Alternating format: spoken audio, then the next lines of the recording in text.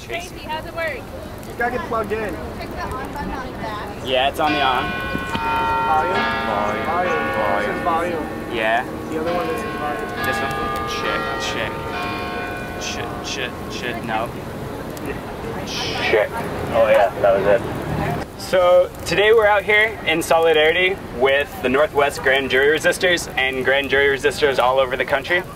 Everything that the FBI and that the Joint Terrorism Task Force is doing is working to intimidate them and to try and scare them. But the thing that actually makes the biggest difference is us being here today.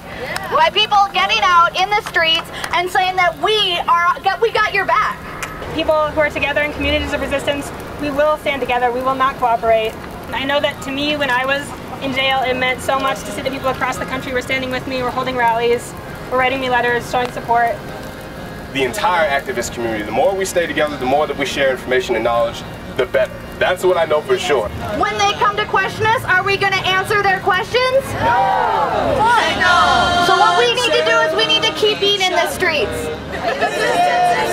Hang on to each other.